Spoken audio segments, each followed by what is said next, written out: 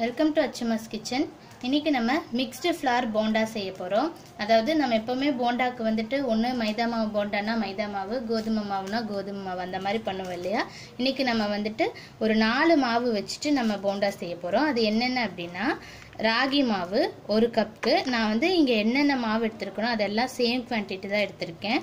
ராகி மாவு 1 கப்பு, அடுத்து கோதுமை மாவு 1 கப், கடலை மாவு 1 கப், அரிசி மாவு 1 கப். நீங்கள் வந்துட்டு எவ்வளோ எடுத்துருக்கீங்களோ சேம் குவான்டிட்டியில் எல்லா மாவும் எடுத்துக்கோங்க.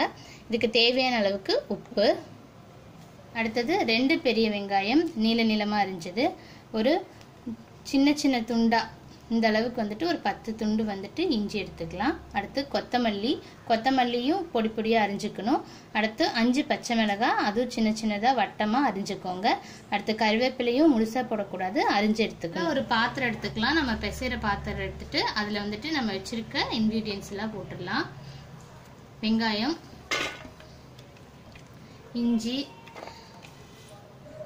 கருவேப்பிலை, பச்சை மிளகாய், அடுத்து கொத்தமல்லி, இதெல்லாம் போட்டாச்சு. இப்போ நம்ம மாவெல்லாம் இதில் சேர்த்திக்கலாம். அரிசி மாவு, ராகி மாவு, கோதுமை மாவு, அடுத்து கடலை மாவு. இப்போ இதுக்கு தேவையான அளவு உப்பு சேர்த்திக்கலாம்.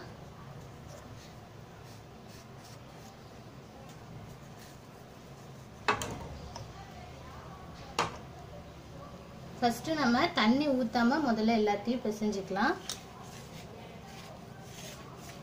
எல்லாம் வந்து ஒன்று சேர்த்துடலாம் அப்படியே.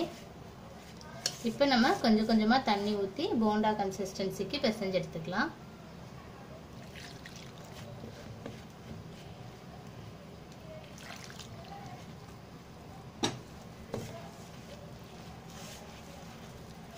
பக்கோடாலாம் போடுவோம் இல்லையா, அந்த கன்சிஸ்டன்சி மாதிரி வரணும்.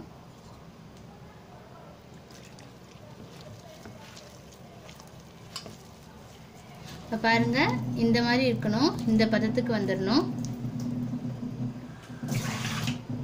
இப்போ பார்த்தீங்கன்னா நம்ம வந்து மாவு பிசைஞ்சிட்டு இருக்கும் போதே நீங்கள் எண்ணெய் வந்து சூடாக வச்சிருங்க.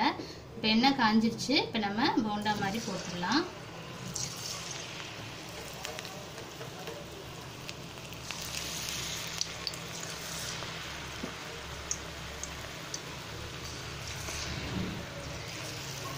போட்டுட்டு அப்படியே வந்துட்டு மெதுவாக நம்ம கரண்டி வச்சு அப்படியே இது பண்ணி கொடுக்கலாம்.